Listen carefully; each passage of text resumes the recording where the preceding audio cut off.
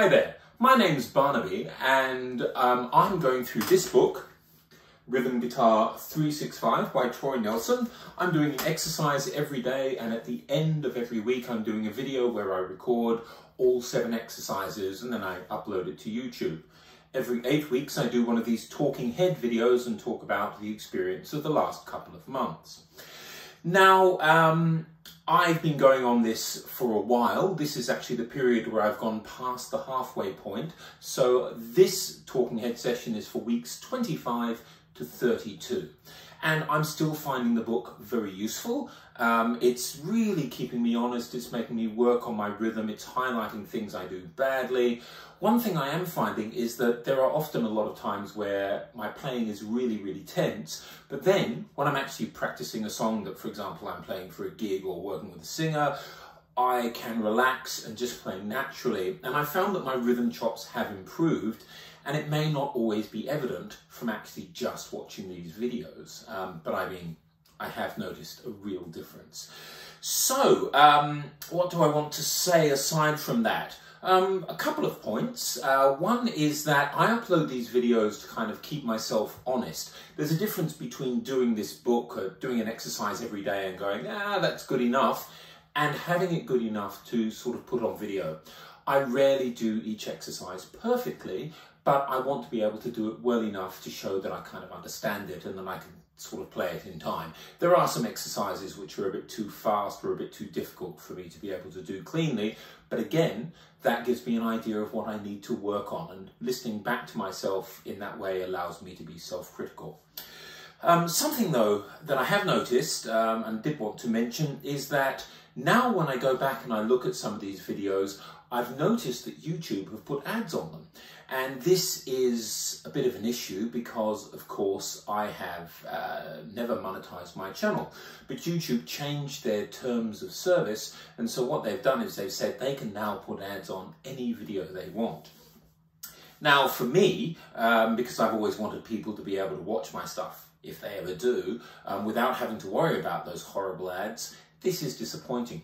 So now I have to consider what I'm going to do. One option is, if I'm going to have ads anyway, I may as well monetize my videos. So I'm thinking about that, or maybe I'll move to another platform in the future. I don't really know. I'm mulling it at the moment. But of course, by the time you see this video, I'll probably have made that decision, because I record these videos quite a lot in advance. Today, for example, I put week 20 up on YouTube, but I've just finished week 32, so I'm sort of 3 months in advance. So by the time you see this, I'll probably have made my mind up. Anyway, on to the book. Something I've mentioned in these talking head videos before, I'll just mention it briefly again, is that the exercises work in 4-week lumps. So there are 7 exercises in a week, and then the next week you'll get the same exercises just in a different key. That happens 4 times, and then you switch to a different set of 7 exercises. So by the first week, you're kind of figuring out how the exercise works. The second week, it's a bit easier. The third week, it's very easy. The fourth week, it's just extremely familiar. And I love this format. I think it works very well. Okay, so the block exercises for weeks 25 to 28. Let's just go through those quickly.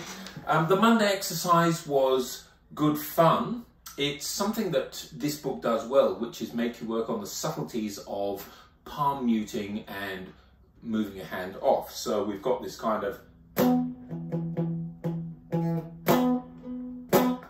So we've got this kind of... Every time you want to do one of these stab chords, you have to lift your hand to let it ring, but you have to do that as well. So you're moving between these palm muting and this kind of opening. And that's a really good discipline. Something I did notice with this is that is quite hard to do at speed. So what I did is I used that old shredder's trick of kind of angling my pick down, which allowed me to get that speed that I wanted. And that's just a little trick I used. Okay, the Tuesday exercises for 25 to 28, they're just a nice Travis picking, and those are very, very useful. having this next chord, the diminished chord, was actually really interesting. It meant some interesting chord voices, and they're good to practice. These are really wonderful. Of course, they're intended as country exercises, but you can use them for folk or whatever. I like the fact that they're now, at the moment, not being swung. So you're not playing, which is very country. You just, which is much more practical and applicable to a wide range of things, sort of stuff that I play. Wednesday we had this rather cute jump blues rhythm. And this was fun because I got to work with pivoting around my thumb. So I got to find kind of the perfect place for my thumb against these fingers so that they could move back and forth efficiently. It was good, little technical thing, you know.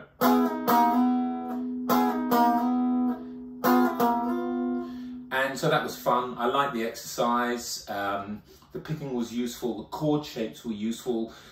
So lots to love in that. Thursday we had funk stuff, and that meant that I was playing with different ways of fingering chords so that I could transition more easily. For example, you first have to go from this chord, which is an E major chord, to this chord, which is kind of F diminished, and that enables moving lots of fingers. But if you play the E chord like this, using your third and fourth fingers, then you simply kind of rotate your hand and put down one finger. And that made this a lot easier. So obviously I'm practicing things like fingering chords differently depending on which chord is coming next. I mean, we all do that, but it's a useful skill to concentrate on. The ska exercise was nice and straightforward. It was one where you're working on that upbeat rhythm. And that was a really, really useful thing, getting that kind of pluck. And that was great. One issue I have with this is it goes very fast. And when you're doing it at that speed, you know, you are chasing the metronome, and getting that smoothness is very hard, especially if you don't want to hit these lower strings. So it's one of those things. It's hard to do well, but it's good discipline. Saturday is your standard jazz stuff, but something I enjoyed about this is that I'm still doing that thing where I pick chords, and then I use these three fingers. So pick plus these three fingers. And it's quite versatile. I'm getting better at it. I'm still not great at it. I still find it hard with the little finger. I don't have the calluses there yet. The other issue I find is that these two fingers are much stronger than my little finger. So when I play, it's very easy to bring out those two middle voices, but the top voice tends to get lost. So I have to rebalance, weaken these two fingers and kind of overpull with my little finger. It means that it leads to quite jerky movements of my hand.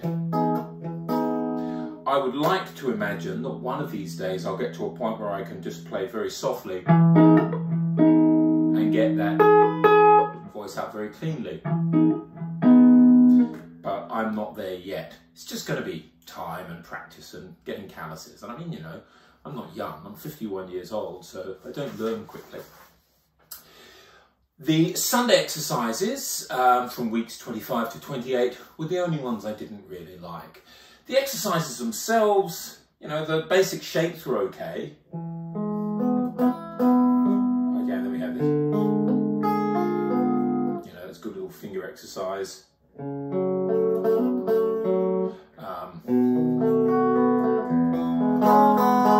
That's all fine. The only problem is you have to go from this position here to this position by the time the repeat rolls around. So you're going da-da-da-da-da-da-dum, boom! And it's really hard to do that accurately and get your fingers in line. It's good practice, but it's probably not something I would do, not a way I would choose to finger this chord if I were playing in a real world situation. So it's something that's a good technical exercise, but not particularly enjoyable to play. It doesn't feel ergonomic or smooth. So, those are the exercises from weeks 25 to 28. When we go into week 29, we start to have a really nice kind of arpeggio exercise. I love arpeggio exercises. I'm a big fan of Philip Glass stuff. Some of you may have seen videos of me playing that. And I really like this kind of... That's really great, right?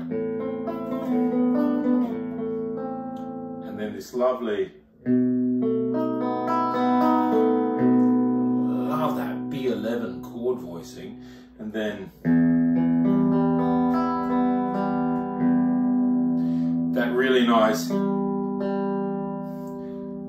fretted string and open string contrast in that E minor chord.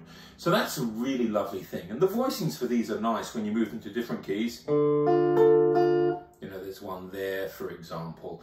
There's another one that starts up here and goes all the way up here. And so what you're doing is you're basically sweeping. You could play them as alternate picking, but is better for the chords to ring through. So the Monday exercises from 29 to 32 I really love. They make beautiful use of open and fretted strings, or open and stopped strings, and they're just beautiful exercises. They were an absolute pleasure.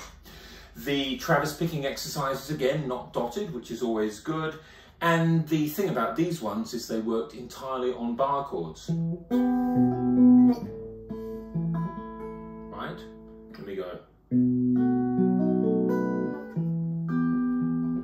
Oh. That's it. And so that is just a useful thing. It gives you bar practice, it gives you the opportunity to work on accurate fretting here, not letting your fingers collapse so every note rings out. That's a particular issue when you're dealing with, say, 7th chords like this. See how easy it is for your finger to... Right? And so it's just good discipline to make sure that you've got something like... Right? And that will allow you to work on notes like this, which often get deadened if you let your fingers collapse a bit. So again, it's just good finger placement discipline, something quite enjoyable. On Wednesday, we have this exercise, which again uses palm muting and opening up the hand a bit. So we've got... Right? Now, the thing is that you can palm mute here, but if you try and palm mute, all you'll get is the first note. You see, you won't hear anymore. So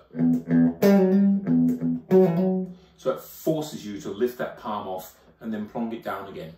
Good palm muting discipline, especially when you do it at speed. The Thursday funk exercises were fine. Just this voicing.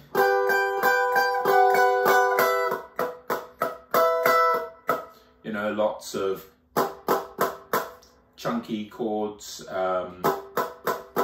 and then just standard voicing. So we move from this voicing to this voicing to this voicing, and then back to...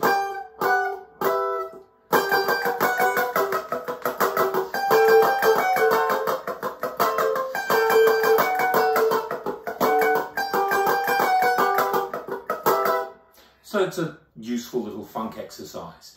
I found that for funk exercises, I tend to go with this flickier pick, and I tend to put my Strat in the second to bottom switch setting with a 5-position switch. Just seems to work better. Minimize reverb and that sort of thing. Friday's exercise. Okay, this was ska, and it's the same idea of, you know, the upstrokes, but there's a problem. The rhythm is this.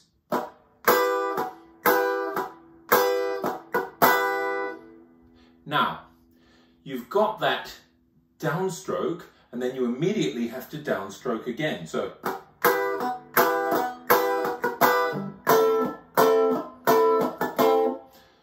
this isn't much of a problem when you're doing it at this speed, but when you're doing it at 152, very easy for your hand to get turned around, and then you get confused, and even just a millisecond of going, where am I? The whole thing gets thrown out. So I don't like this exercise. I find it really counterintuitive. It's something I'd need to spend a lot of time on. And I'm not convinced that this is the easiest way to get these sound effects. Maybe there are other ways to do this that would work more effectively. But I don't know, there's something I would need to revisit. This was the exercise I enjoyed the least in this entire 8-week period. I struggled with it for all 4 weeks from 29 to 32. You'll hear it on the videos, and it never sounds good. Even slowly, it doesn't sound right, and I do mess up the picking all over the place. It's just counterintuitive. Okay, Saturday we have again pick and these 3 fingers. 2 of my demons here. One is this, you know, having to use this little finger, but also lots and lots of these very high position chords, which do require quite complex and close finger positioning, right? And for me, that's hard because I've got big fingers, I've got big hands. So when we're up here, there's another one where I have to play that in 1 week I have to play. And getting that right without this little finger creeping over the fret so I get, or without this root note creeping up or something, doing that at speed, it's just hard. I also sound very plunky. See? If I was playing it just as I would without a pick, I'd have a much nicer sound. Because I've got much better control of the strings when I'm not using my little finger. I can draw out a much nicer sound. And if I then switch over to a kind of classic jazz tone,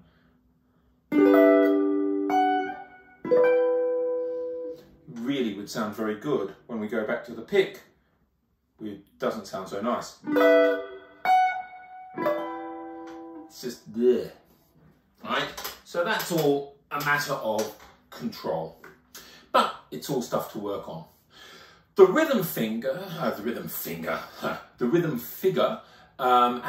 on Sunday is kind of fun. It's loose hand playing. So we're doing something like, you know,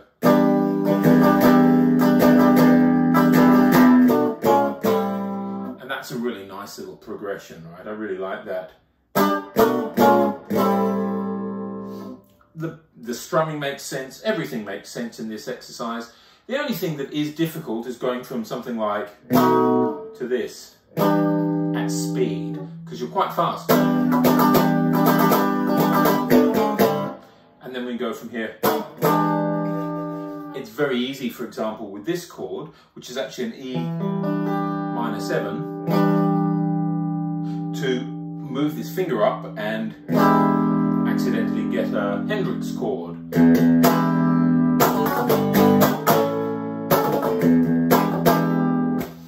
So that's something you have to be careful about, and there are similar issues with some of the chords in later weeks. But by and large, this is a fun and useful exercise, and again, anything that makes you concentrate on your finger positions and make you deal with unfamiliar chords is a good thing in my book. So overall, I'm very happy with the book still. I'm finding some of the exercises are easier than others. Some are more suitable to my playing than others, as you'd expect. Being 32 weeks in, this means I'm just over 3/5 of the way. So it looks like I am going to press on through and finish this within my year, which would be really, really nice. I'd be very happy if I can get to that point. Probably the biggest challenges for me are things like using this little finger in that hybrid pick finger chording in jazz. But if I can get that down, it would open up a lot of stuff for me. There are a lot of things that I have struggled with in jazz because sometimes I play big blocks of Joe Pass style chords and then I want to play a run. And having a pick would just be really handy. It would just make those runs easier. So being able to work with that a bit, I can see advantages to it. Everything else, just that discipline, that focus on rhythm, in every single daily practice session is something that does me good. I'm working, for example, at the moment with a singer, and we're working on some covers of songs and also some of her originals. And so doing these rhythm exercises has really sharpened me up, has really kind of helped me focus in on making my own rhythm playing more accurate and more idiomatic and more relaxed, so that actually when I will sit down and work with her, I'll get a kind of good groove going. That had always been a problem for me on the guitar. I had lacked groove, whatever groove is. I still struggle with it, but it's starting to develop. It's an indefinable quality, and yet these exercises are targeting it. So, you know, if I get nothing else out of this book than a few new chord voicings and that sense of groove, then it will have been more than worth the time investment. Okay, I'll see you in another 8 weeks.